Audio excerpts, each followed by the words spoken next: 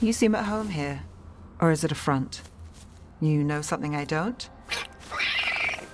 So much for a straight answer. Neve, you don't strike me as an animal person. Besides cats, maybe.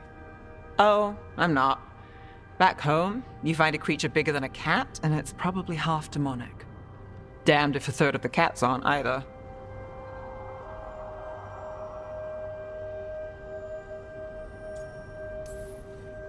That's nothing like you, is it, Assan? You might be fluff all the way through.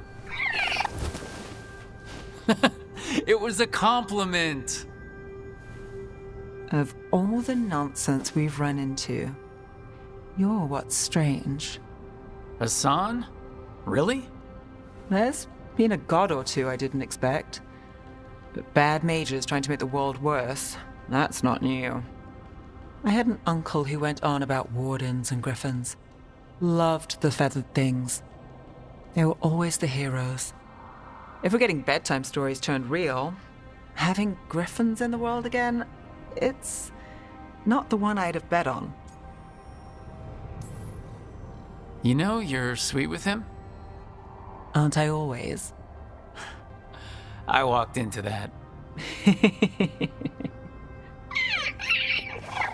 Sing your praises and you still want something?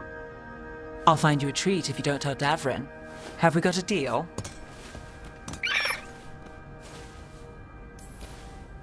Hey, Assan, between you and me, I think I like her.